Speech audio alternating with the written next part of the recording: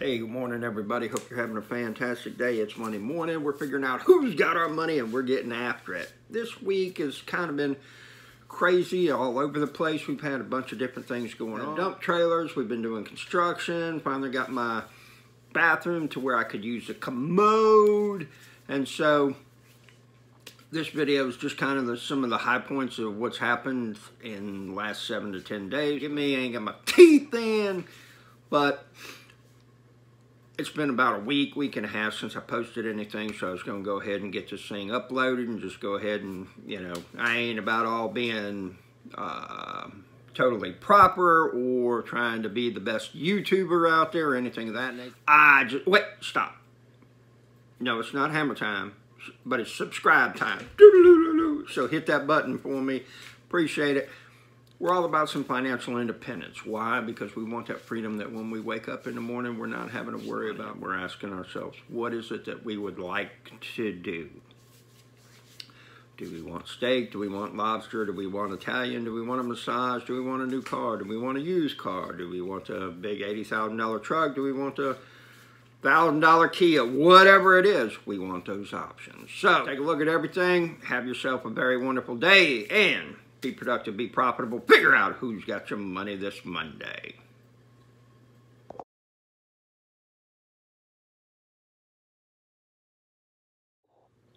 Hey, good morning, everybody. Saturday morning. It's about 7:15 in the morning.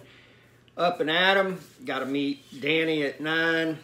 Gonna have the truck dump trailer. We got to go pick up some different trash piles, different places, and then we got to do some plumbing at the house at that particular property. Right now, this is the way that I start my day. I'm watching a financial video. This guy's name is Gerald Peters. You really should follow him. He does a lot with stocks, a lot with real estate. Just really a relatable, simple, it's not complicated kind of message.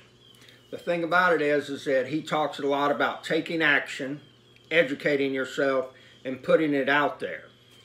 Every one of us has got a multi-million-dollar idea. Very few of us will ever pursue that. Whenever you get a chance, follow him. He's Full Auto 11 on Instagram, Gerald Peters on YouTube. I got a little bit more coming up here in just a second. Stay tuned, watch the video. But hey, you right there, do me a favor, ding, hit the subscribe button as well. Trying to get this message out to everybody. What I want is when you wake up in the morning, I want you to be able to have a choice of 20 different coffees. I want you to be able to say, you know what am I going to do this Saturday? What I want you to do is wake up and say, well, I'd really like to do that. No, I can't afford that. Well, I'd really like to go see my, no, I can't afford that. Well, a steak, no, I can't afford that. So let's help you get to the point where you can say, you know what, whatever it is that I want to do, I can afford that. All right, this is a property that I got. That's going to be the Airbnb that we're doing. We're doing rehab on that unit. And we just got a big trash pile that we got collected. Most people aren't willing to work on Saturdays. They don't want to work on Sundays, Monday through Friday. 8 to 5, that's going to pay your bills. But Saturday and Sunday will get you rich, okay? And we're like, well, I just need to get more money coming in. I do agree. But the side of that is that you need to invest more. Whether you cut your expenses or you get a side hustle and take all that money and pay it off, that's what needs to happen. I just talked to somebody that they've got a rental house. It's rented. They want to sell it and then pay their mortgage off on their primary residence. And I asked him, I said, why don't you take that rental payment and put it on your mortgage and pay the mortgage off that much quicker? And then at the end of the game, you have a rental property that gives you income, and then your house is paid off as well. We'll see.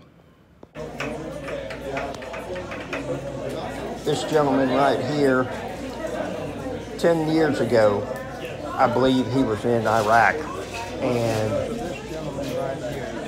he ended up in the hospital, waking up lost half of his leg, and today his anniversary is I'm Still Alive Day. And so we all met up with him and celebrated him still being alive. Thank you for your service, Christian.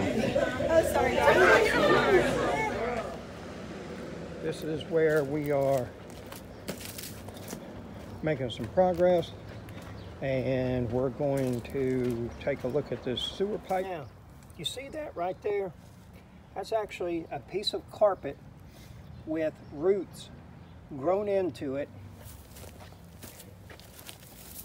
They put it on top of that piece of pipe, and you see that right there? That's the reason that this does not flow.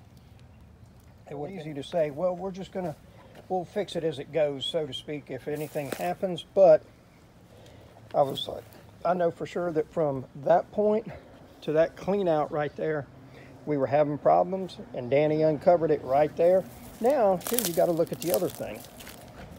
Somebody snapped half of a piece of PVC pipe around the terracotta pipe to seal another hole. And what I'm imagining is that they probably opened it and poked a hole in it so they could run a snake.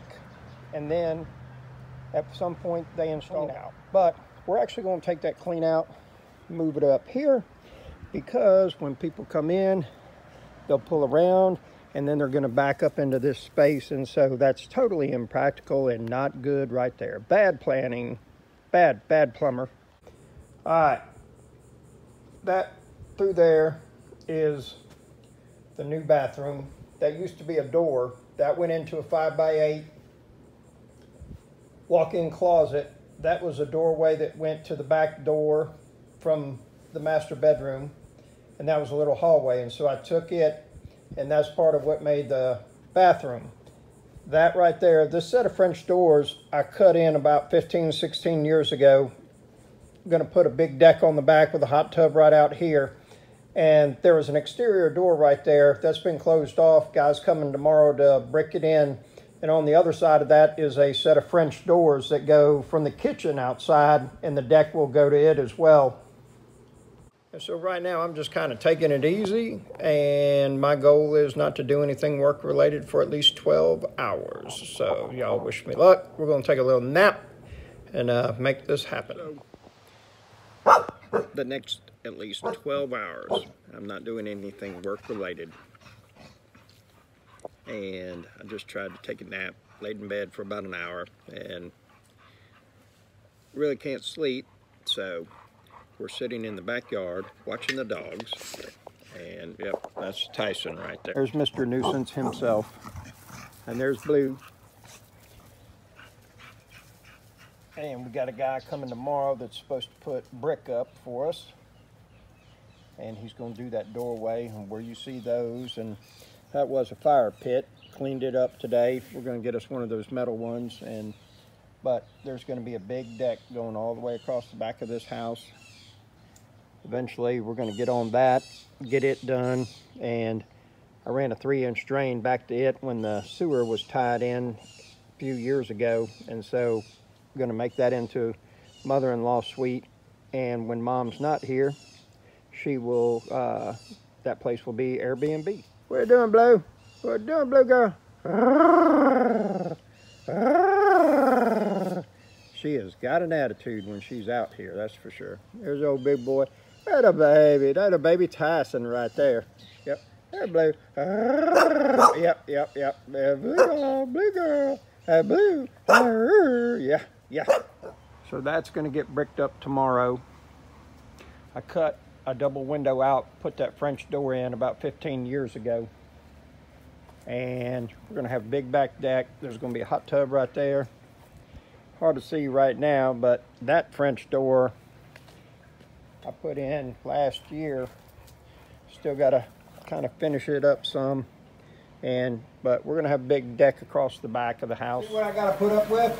Okay, here we go. We got some rock up. We got the vanity in. We got the commode. We definitely need to get a new seat. Showers in. A few more things and it will be done and completed. Probably going to put a shelf right there for linens. And Nice mirror right there. Maybe even a shelf on the back wall right here. I have to put some trim around the door. It's going to be beautiful. It's going to be beautiful. Get too far off of that road and still be able to dump. And he's like, man, I tell you what. He said, I'm going to have that Bobcat out there. He said, all you need to do is just dump it and I'll get it moved. You don't worry about that. And I said, okay, we'll make it happen. So we just need to get out, get it dumped, and then move on down the road and get a few more loads before the day is in.